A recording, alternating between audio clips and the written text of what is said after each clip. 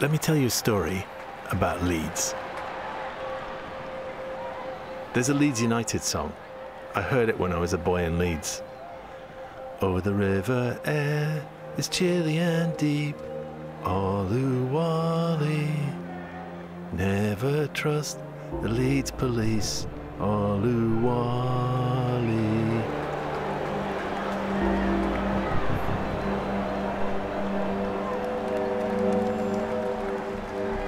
The River Aire runs right through the centre of Leeds. But what about that bit after, Oluwale? Is that a nonsense rhyme?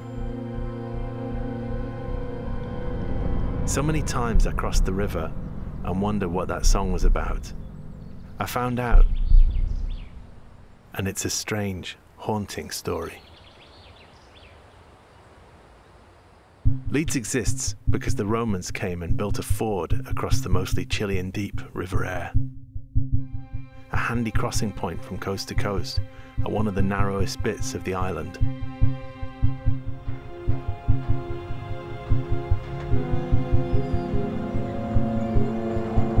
In 1949, David Oluwale stowed away on a boat in Nigeria.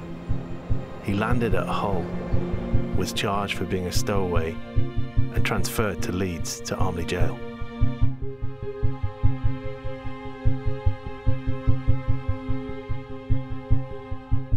He decided to make Leeds his home.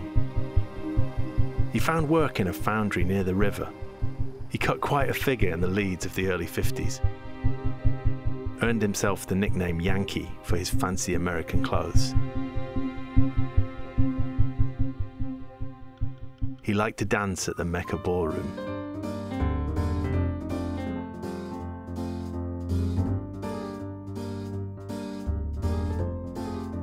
Oluwale lived at 209 Bellevue Road, round the corner from where I grew up in Burley and Hyde Park. I can't believe I never heard his story. From Bellevue Road, he had this view of his first home in Leeds, Armley Nick.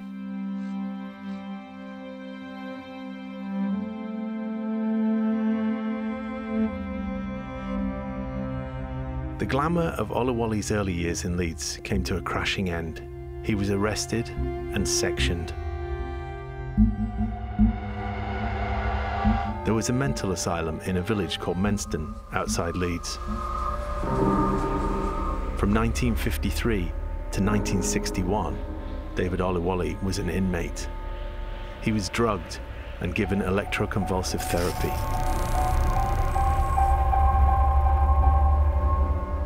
When I was a kid, if you wanted to tell someone they were mad, you would say, "You belong in Menston.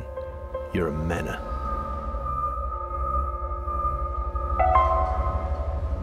It was not Yankee with his energy and cheer who was released in 1961. It was just David.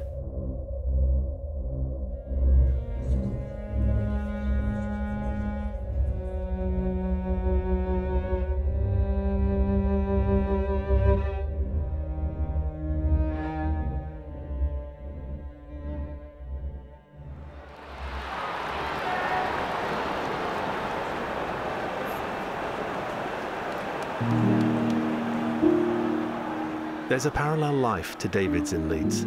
South African Albert Johansson signed for Don Revie's Leeds United. The same month, David Oluwale was released from Menston.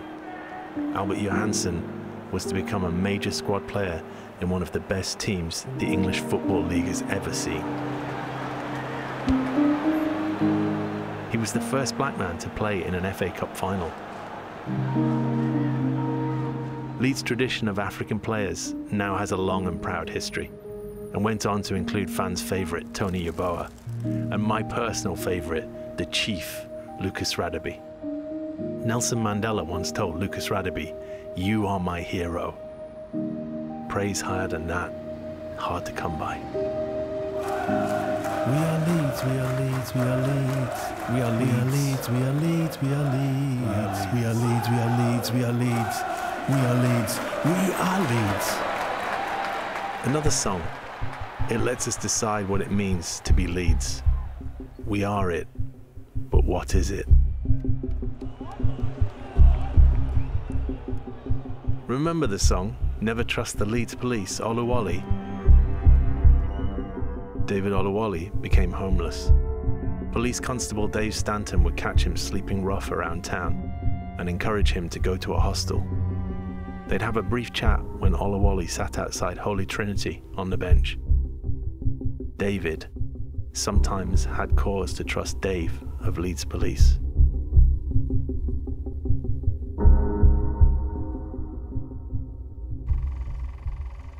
Moving pictures were invented in Leeds by a Frenchman who came to be a photographer in the city, Louis Le Prince. Some of the first moving pictures in the world are these frames of Leeds Bridge on the River Aire in 1888.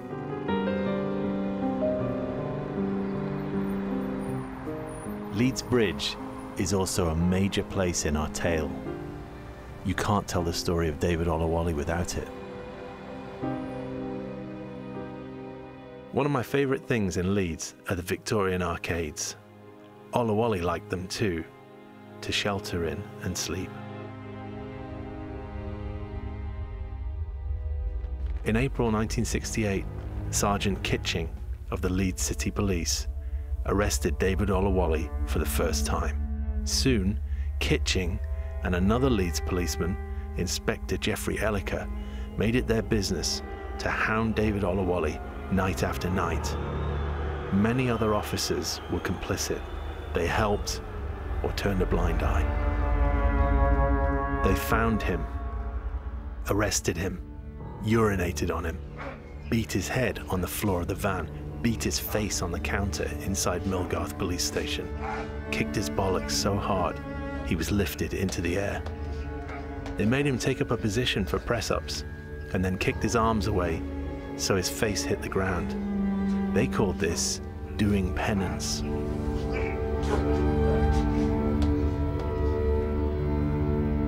They would drive him out of town and leave him in the woods. Can you imagine being homeless and two authority figures hound you, torture you, drive you out to Middleton Woods and leave you there in the night? Can you begin to imagine being woken up with a kick, given for fun night after night because of the colour of your skin?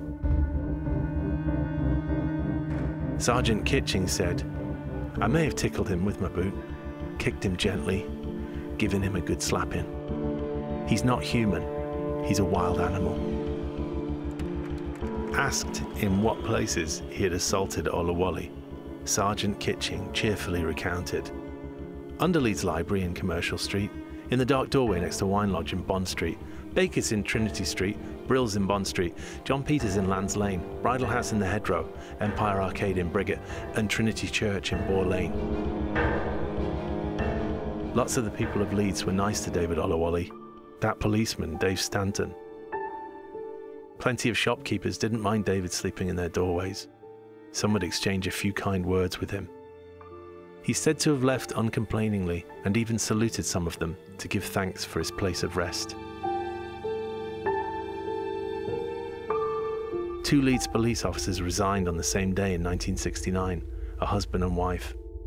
The ill treatment of David Oluwale was one of the main reasons they did it. Never trust the Leeds police.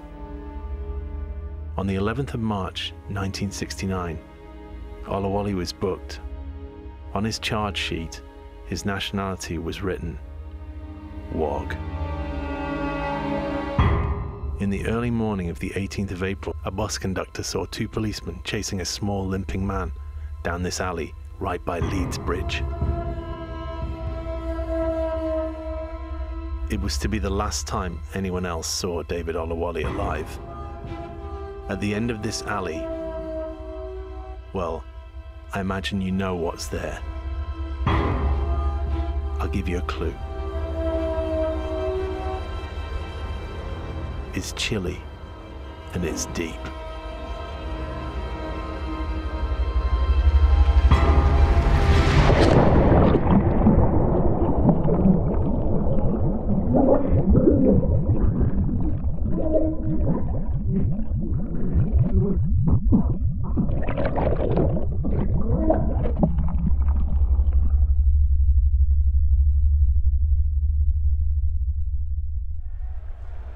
On the 28th of April, a point at Anfield crowned Leeds United League champions.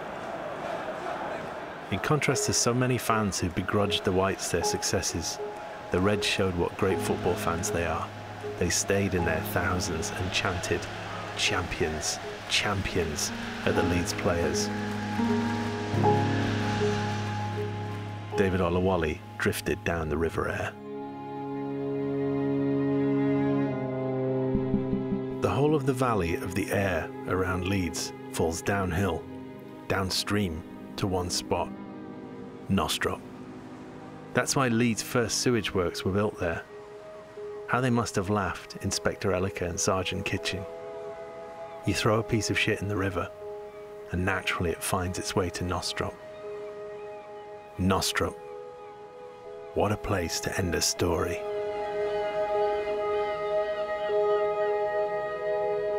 But this story isn't over. David Oluwale was buried in Killingbeck Cemetery, unwept, unmissed, unsung by the fans of Leeds United. 1969 quietly moved along, and as Christmas approached, you can imagine Sergeant Kitching and Inspector Elliker being more and more relieved that nothing had come of it. They must have looked forward to a new decade more than others. Murder, manslaughter, whatever you want to call it, they had got away with it. Almost. But we haven't arrived in 1970 yet, and there's still drama to unfold.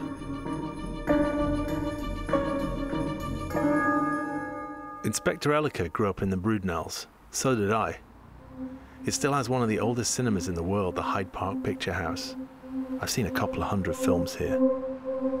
Elliker must have been here too. This is the centre of my teenage years, Headingley High Street. There was an oak tree that stood here for more than 1,000 years.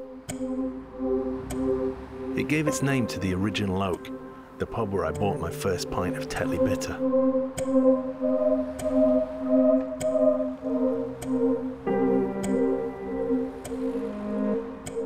Not many people know that the Skyrack pub across the road is named after the same tree. Skyrack is a corruption of Shire Oak. This is where I caught the bus to high school every day. After I moved to London, I'd go back here to catch up with old schoolmates. New Year's Eve in the original oak, every time.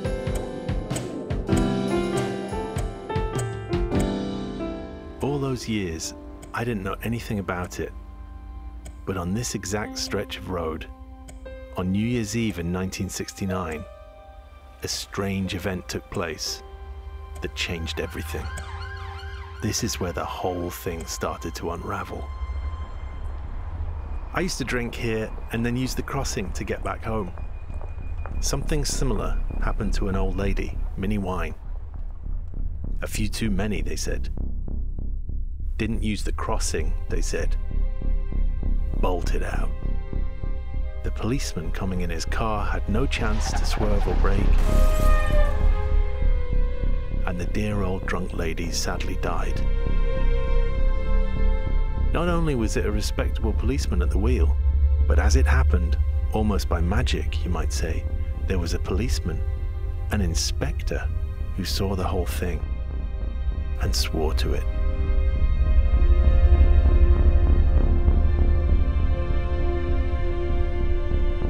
The family of the old lady and her friends were most surprised to hear about her drinking to excess because she had never had a drink in her life.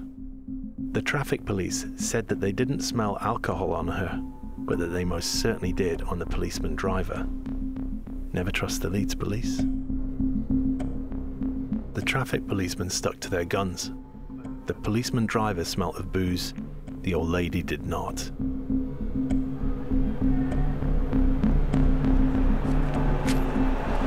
Trust the Leeds Police. Little by little, doubt crept into people's minds that maybe the inspector wasn't there at all. Maybe he was covering for his drunk colleague. Maybe he was telling porkies. Would you like to guess the name of that magic policeman? His name was Inspector Jeffrey Elika.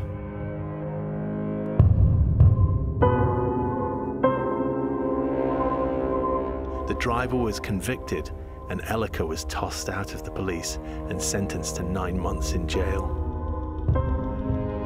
Misconduct as an officer of justice was the charge, and boy was it a fair cop. Once Elika was put in jail, perhaps the story of him hounding David Oluwale became better known among Leeds Police. Or perhaps it fell on just the right ears. Every story needs a hero. Perhaps at the very bottom of the pile of Leeds' 1,300 police officers was the thin young cadet, Gary Galvin, Gaza. Underestimate him at your peril. Scrawny young Gaza left school at 15, later became a weightlifter and got a PhD in reforming young offenders. A PhD who left school at 15. He must have been some kind of man. Gary Stuart Galvin.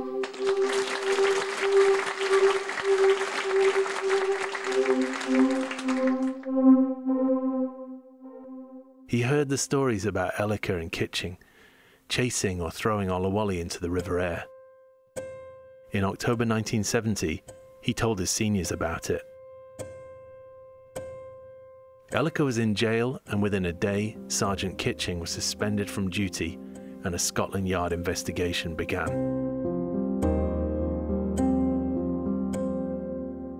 Of the 1,300 Leeds police officers, at dawn on the last day David Oluwale was sighted being chased towards the river, 1,298 were convincingly able to place themselves. 2 were not. Kitching and Elika. Charges of ABH, GBH and manslaughter were brought against Elika and Kitching. Scotland Yard put pressure on Leeds Police, and officers stepped forward and gave witness to the hounding of David Oluwale.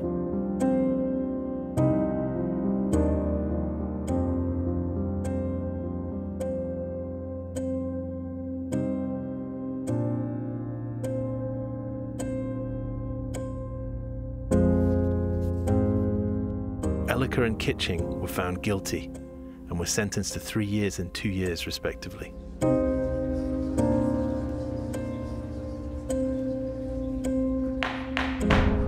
By your wicked misbehaviour to a coloured vagrant, you bring disgrace and shame on the whole of the police force of this country, Judge Hinchcliffe said in his summing up. The Leeds Assizes could not bring a charge of murder, but for Leeds United's fans, they were guilty. Never trust the Leeds Police. They sang their song. Leeds United and the FA have done so much great work to change attitudes. It was a dark era on the terraces, and let's just say there weren't many songs about mistreatment of Nigerian immigrants in Leeds or anywhere else. The heroism of Gaza, telling the truth and facing the consequences, stands out.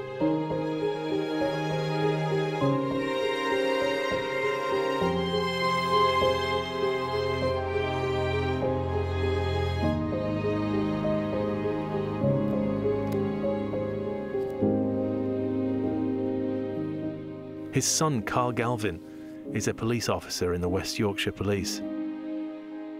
He keeps his dad's scrapbook. What a family treasure that is. And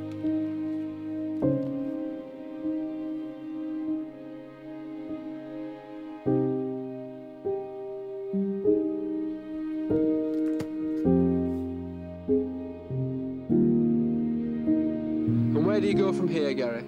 Home. Thank you. Just as you can never step in the same river twice, so the city flows and changes. We are Leeds. We are Leeds. We all are Leeds.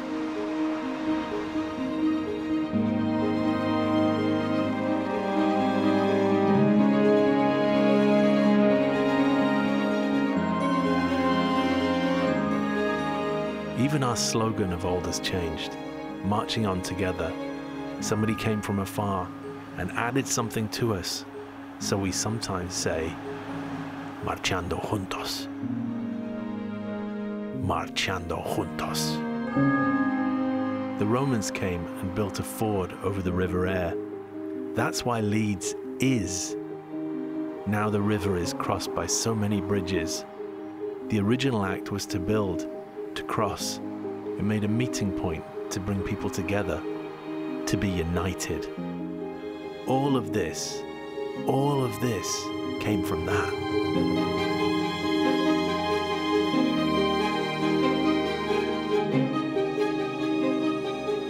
Outside of Leeds United songs, the city now commemorates the once forgotten David Oluwale. An organisation, Remember Oluwale, works to connect people to David's story. It's a story we should know and commemorate together. This is my version of it. We are Leeds. Leeds. United.